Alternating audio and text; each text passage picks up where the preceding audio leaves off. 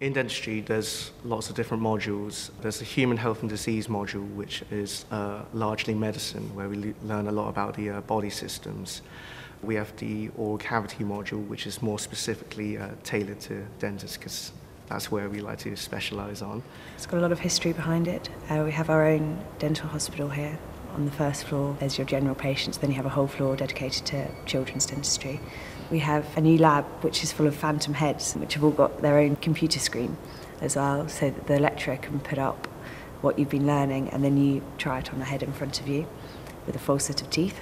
From the first year, we have early clinical exposure where we're shown around the clinic and we're familiarised with the clinical environment. From the second year, we begin seeing patients practicing simple tasks such as a basic examination as well as some scaling and polishing. As part of our course, we do some work in the prosthetics lab, things like dentures and bridges, learning how to take impressions and then cast them up in plaster cast and stone and things like that until you're confident enough to have your own patient that you can make a denture for. As we get older and become more clinically competent, the patients we do take on are the cases are a lot more complicated dentally.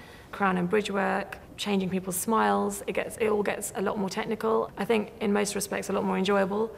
In our third year, we're sent to Barkentine, which is in the Isle of Dogs, which is a brand new primary care trust facility. It provides a dental service, amongst other things. It's fantastic, state of the art. It has digital x-rays on every bay. The team, they're brilliant. You really do feel more like a dentist rather than a student. As soon as you go in there, you meet the receptionist who gives you your patients for the day. And the staff there treat you as a colleague, as a fellow professional.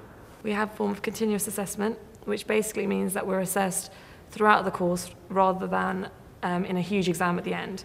So we can gain about 50% of the marks with our continuous assessment throughout the year, which is very good because it eases the pressure on us for our final exams. And because dentistry is practical, it's more, I guess, multidisciplinary. So you can kind of come to the exam, the written exam, but already have gained a lot of your marks through the assessments which are carried out throughout the year.